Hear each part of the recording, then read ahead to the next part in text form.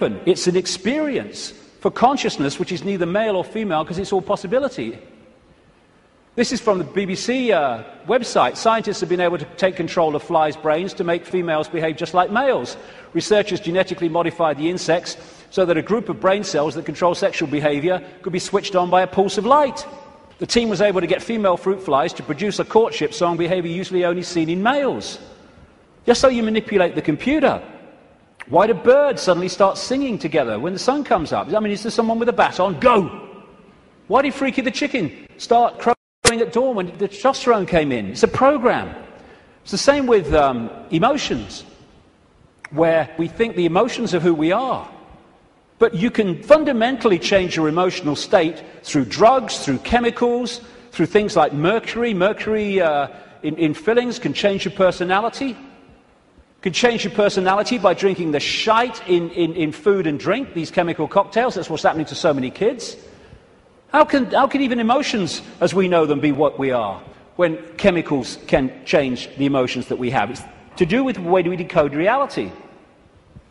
And we are receiver-transmitters of information.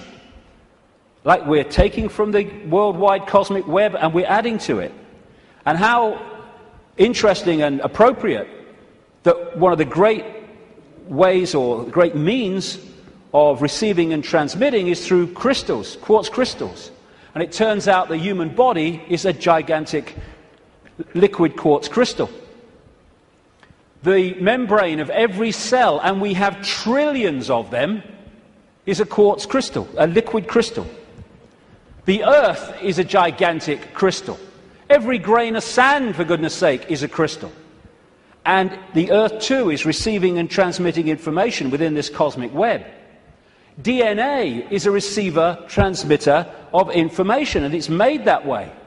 This is an article on DNA. From the characteristic form of this giant molecule, a wound double helix, the DNA represents an ideal electromagnetic antenna. On one hand, it is elongated and thus a blade which can take up very well electrical pulses. On the other hand, seen from above, it has the form of a ring and thus is a very magnetical antenna.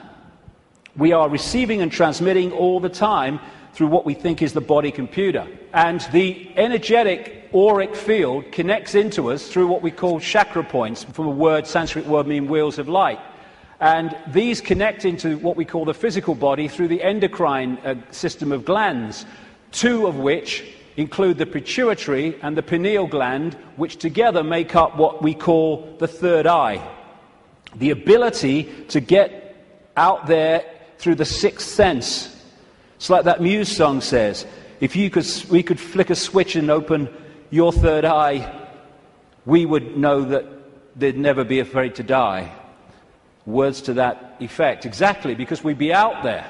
Now, anything that can shut these down holds us in five-sense reality and stops us from breaking out into the greater self. That's where they want us, and that's where they've got so many people, the vast majority, in that state, in a false identity. The world looks so solid, I grant you, but it can't be. It can't be, even though it seems to be. And if you bang your head on the wall, again, like walking through the fire, believing you're going to get burned, bang, you'll bang your head. But it can't be, because the world is made up of atoms, and as quantum physicists have shown, atoms have no solidity. How can something which is basically empty space make up a solid world? It can't.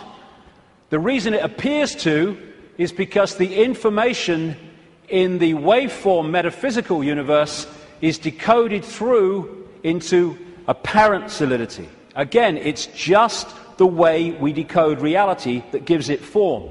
We take information from a disk, we put it on the screen, it seems to have time-space solidity. But it doesn't. It's just information being read, and that's exactly what's happening to us. The reason it appears solid and it appears three-dimensional is because we live in a holographic world.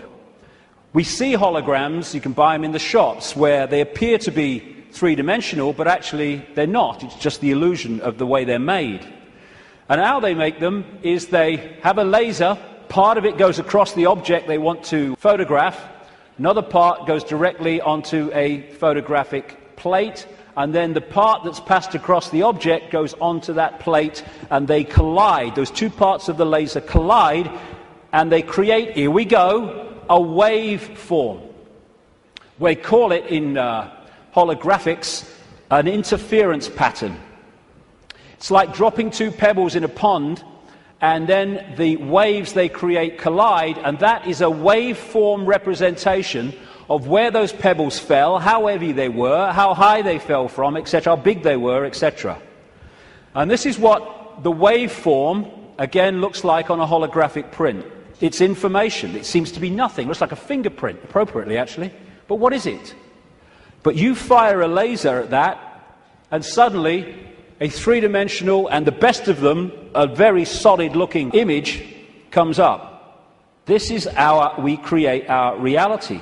It's holographic. This guy is in an Australian city, I think it was Melbourne, but he was projected as a hologram onto a stage in Adelaide. This is one that CNN did. So we are creating a holographic version of this information, just like a hologram does, in our heads. That's where it comes from. It's this construct. And how funny, I've been saying this for years, and then I come across this very, very mainstream New Scientist magazine in January now 2009, and its front page, "You are a hologram projected from the edge of the universe." You don't need to go through great swathes of academia. In fact, it's often the worst thing that can happen, because it puts you in the box on the postage stamp, often, to understand reality. You just have to access that which is all around us, containing that knowledge.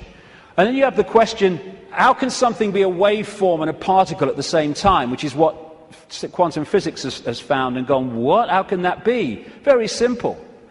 When you're creating a hologram, the waveform doesn't disappear when the hologram projects itself. They both exist at the same time, the information construct and the decoded holographic form. The particle and the waveform exist at the same time. It's so bloody simple. People think it's so complex. One of the great things about a hologram is that every part of the hologram is a smaller version of the whole. So if you cut a holographic print into four and put a laser onto the four pieces, you don't get a quarter-size version of the whole picture, or a quarter-size part of the whole picture. You get a quarter-size version of the entire picture. And because of that, this is why these things happen. This is why reflexologists can find points on the hand and the feet and elsewhere that relate to different organs and parts of the body. This is how acupuncture can do it, and reflexology, with the points on the ear. Do something here, it affects the heart. Do something here, it affects the liver. Because it's a hologram, and it must be like that, because every part of the hologram is a smaller part of the whole. Holographic blood, this book by an American physician called Harvey Biggleton, I went to see. He has found holographic images in the blood. And I looked through one of his really powerful microscopes, and as he increased it and increased it and increased it, my blood went from blood as you would perceive it to quartz crystal when you got it to the most powerful level. That's what we are, crystals.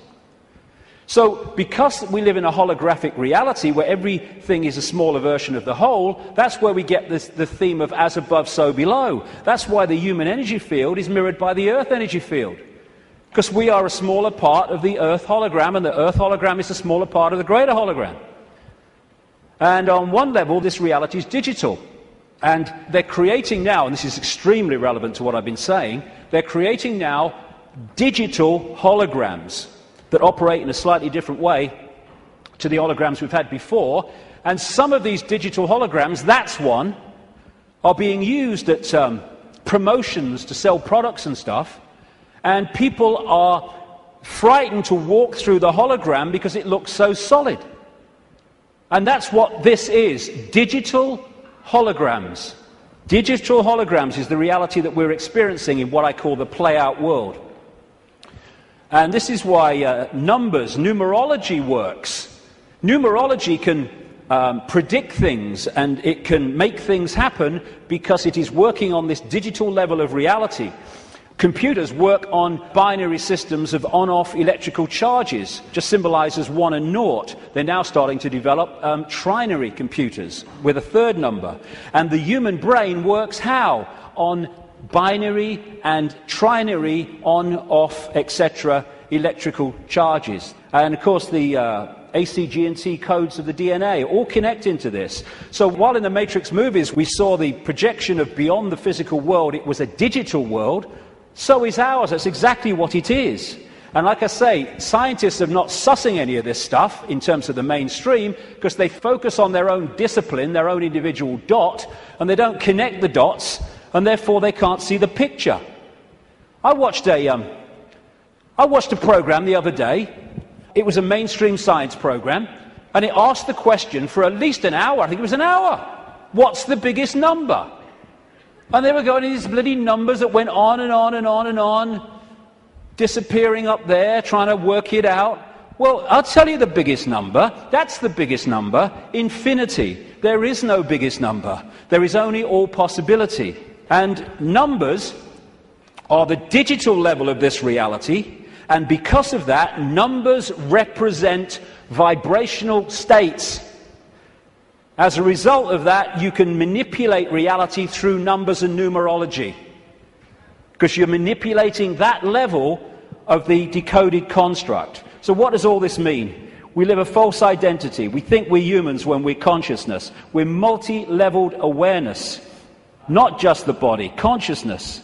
And some near-death experiences have experienced and then come back to tell the story of what they've experienced when they've been through. Sometimes they experience it as a tunnel and then come back when their body releases the consciousness for a short time. And this is one that encapsulates all of it. He said, everything from the beginning, my birth, my ancestors, my children, my wife, everything comes together simultaneously. I saw everything about me and about everyone who was around me. I saw everything they were thinking now, what they thought then, what was happening before, what was happening now. There is no time, there is no sequence of events, no such thing as limitation of distance, of period, of time, of place. I could be anywhere I wanted to be simultaneously. This body computer is what gives us the delusion of all those things. And I'll just finish on this bit. Key to holding us in servitude is to keep us in the left hemisphere of the brain. We have two, the right brain, the left brain, and we have a bridge called the corpus callosum, which bridges the two and should pass information between the two. And the right brain, they are very, very different states of being. The right brain is the out there, the creative, the connection with all that is. The left brain is what deals in numbers, in language, in sequence, and puts everything in hierarchical structures and all the rest of it. And what the system wants, it wants us in there. Because when we're in there and not in there, we are there. And the whole system is structured to put us there. The education system, everything. I found this. Different functions of the right and left brain. What the right brain wants to do is say the color. What the left brain wants to do, language, it wants to say the word. And it's interesting when you try to go through these and say the color, how difficult it is for many people to say the color instead of the word, to say green instead of what the left brain wants, which is yellow. And the functions of the two are massively different. This lady, a brain scientist, neuroanatomist called Jill Bolte Taylor, became well known when she had a stroke in the 1990s, I think it was. And she had a stroke in the left brain and stayed awake for most of it, and therefore experienced what was happening. First of all, she got onto an exercise bike trying to overcome how she was feeling, and she looked down at her hands because this left brain decoding system's now not working and was not decoding reality as it normally did. She looked down and she saw not hands, she saw claws. As this went on, she could no longer see